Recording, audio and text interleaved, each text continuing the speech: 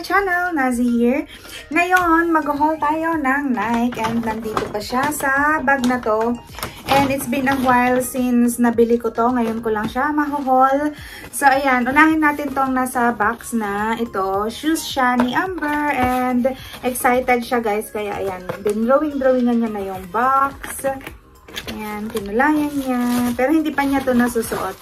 Sabi ko, wag muna niyang isuot. I-vlog ko muna. Alam niyo yun? Sino mga nakaka-relate dyan, guys? So, ito siya. Ang cute ng kulay. Ay, kakulay pala siya ng top ko. Ang ganda. And sakto lang siya sa paa niya. It's called, ano ba to? Nike Air. Nike Air Max. Oo, Nike Air Max. Ang ganda ng design niya, guys. Oh. Sana may ganito din sila na pang-adult para twinsies kami. So, it looks like it's a great quality. Ayan siya. Breathable naman dito. Pwede niyang gamitin kahit saan. Very, ano pa dito. Hindi siya madudulas agad kung umuulan or kung madulas yung sahig. Ang ganda ng color combination. Gray and pink. Tapos dito, may yellow siya. Which is, may nakasulat na Max Air. And then dito, meron din siyang nakasulat na Air.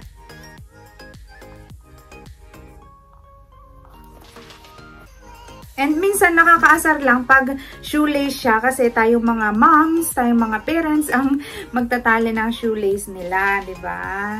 Minsan gusto ko lang yung i-slide na lang yung paa. But this one looks cool. And gustong-gusto niya. Siya talaga ang namili nito. And I got this for 39 pounds. Wala silang extra discount. Actually, I bought this Nike from Nike outlet sa Ashford Shopping Center. So, yan siya. And it's called Nike Air Max Axis, I don't know. In size 11 siya for kids. Ayan pala siya, 34.95. So, here's another one. Oops, may nalaglag na headband from here. Balik natin. And, ayan, gusto kong nagko-collect ng hat recently. Meron akong Adidas and then ito, pink. And then, meron akong white pala na Nike. So, ayan, nakakita ako ng pink since meron akong nabili na something pink here. And this only cost £8.95. It used to be £12.95. So, yan. Recommended retail price, sabi. One size fits all. So, let's have a look. Meron ba siyang paganyan? Minsan, hindi ko bagay nakasombrero. But I just, you know, I like it. Lalo na pag naghahatid tayo sa school. Ayan, sakto pala siya. Let me wear it for the meantime. Para ma-hide natin ang ating airport. Ayan. I like it. Ang cute niya. So, saka na lang natin tanggalin yung tag. And then here, ilabas na natin. And then, itry natin siya kung paano ba yung fit niya. Ito yung pink cycling short. Tamang-tama pang exercise. And nagustuhan ko to kasi may zipper siya dito na pwede nyong ilagay yung card nyo. Konti lang, something little. So, it's dry fit material in size small. And nakalimutan ko na kung magkano. Ayun pala, nandito yung price. £22.95. Akala ko may extra 20% sila that day. Kasi every time na pupunta kami sa outlet, they do offer extra 20% off on top of the sale price. Pero nung time na yon, medyo nagtaka ako. Parang napalaki yung binayaran ko. Pero syempre, nahiyan akong ibalik. Ayan siya. And then, meron din siyang side pockets dito. Yung, ay, sa likod pala. Oo. Sa likod pala. Okay. So, I will try this on later. And super stretchy siya and comfy ng kanyang material. Yan. Parang dito sa tummy area, ma-hold niya yung tummy ninyo. Alam nyo kasi yun, minsan may cycling shorts na hindi ba super tight sa chan area. And then dito, meron din siyang ganyan, lagayan, hidden pocket. Ayan. Pwede rin card or kahit anong pwede nyong isuksok dyan, pwede.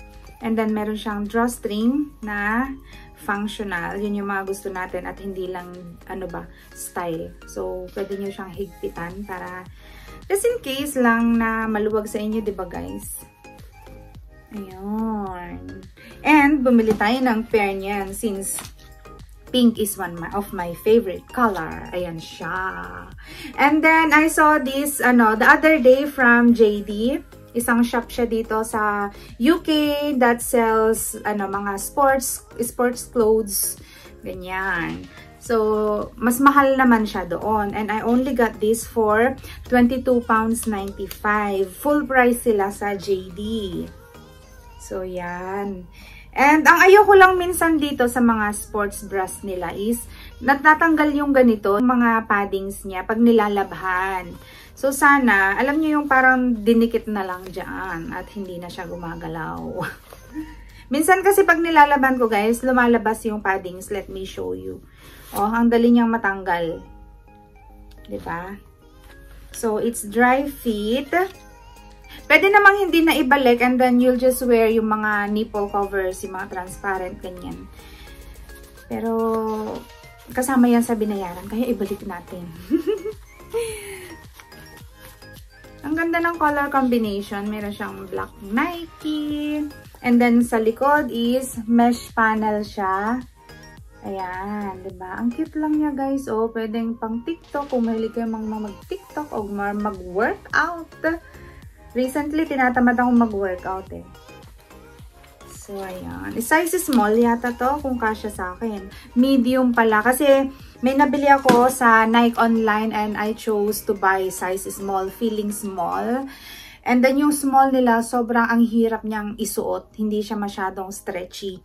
So, this one, I tried it on and okay naman siya, guys. Parang nag-ano na lang siya dito, oh. Tingnan nyo. Madali siyang... Kita nyo yan, guys, oh. Hindi ko pa to nasusuot, ha. As you can see, meron pa siyang tag. Pero, trinay ko. So, yan, na-stretch na siya agad.